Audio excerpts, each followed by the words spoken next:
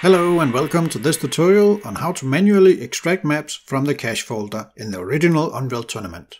Sometimes, after playing a map online, you may want to play it offline, alone, to explore the map and get familiar with it. Every map you play online is stored in the Unreal Tournament cache folder, and you can extract the map in order to play it offline. To do that, find your Unreal Tournament folder and open the cache folder. Scroll down to the cache ini file and open it with Notepad. Anything ending with the extension UNR is a map. UTX files are textures, UAX files are sounds, UMX files are music, and U files are system files. But U files are not enough to get game types or mods working, so it is rarely useful to extract them. I will use the search option to find UNR files. I will extract 3 different map types. First I will take Illhaven 107. Copy the large code or file name on the left side of the equal to symbol. Search for this file name in your cache folder. Copy it into another folder.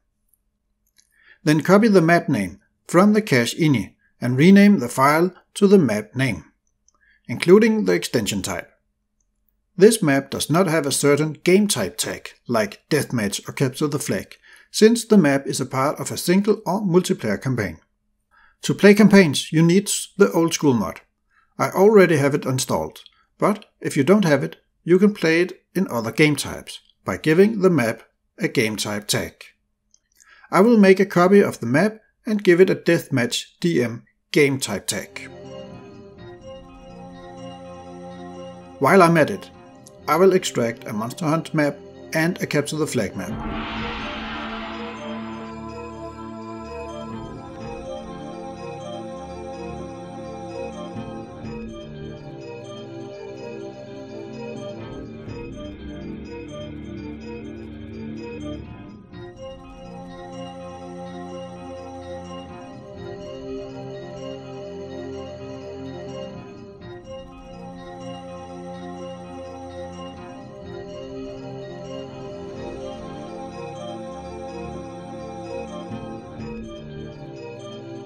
And now move the new maps to your Unreal Tournament map folder.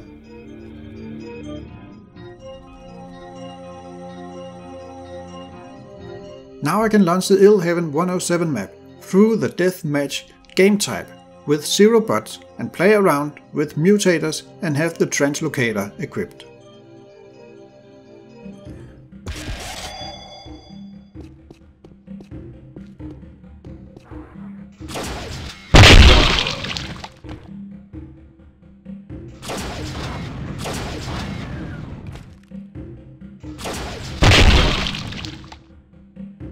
Did you know if you have a one-handed weapon equipped, you can pick up light objects? And this next trick, I saw someone do in a video in an Unreal Tournament Facebook group. If you play on a server with a no self-damage mutator on, you can place yourself on top of a light, non-destructible item and crouch. Then you can do an extremely high weapon jump.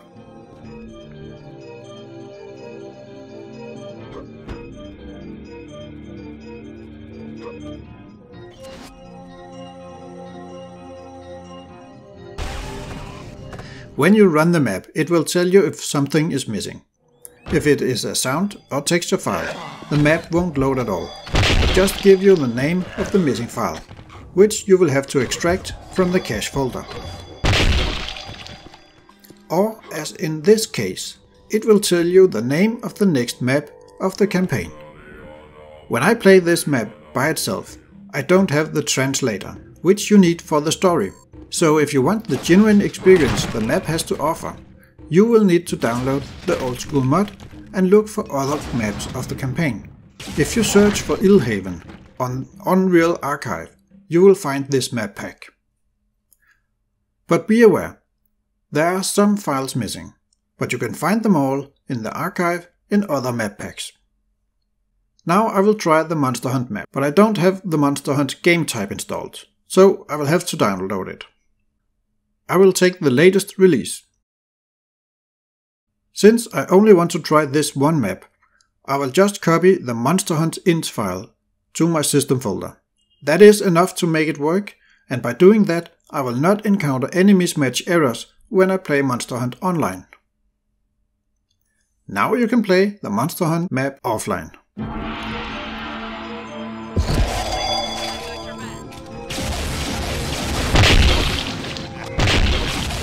Let's see if the Capture the Flag map works.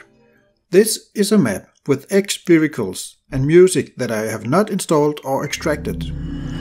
And as you see, it worked without I had to do anything. That's it. Now you know how to extract maps from your cache folder. Please leave a like and subscribe if you would like more Unreal Tournament videos. Have fun!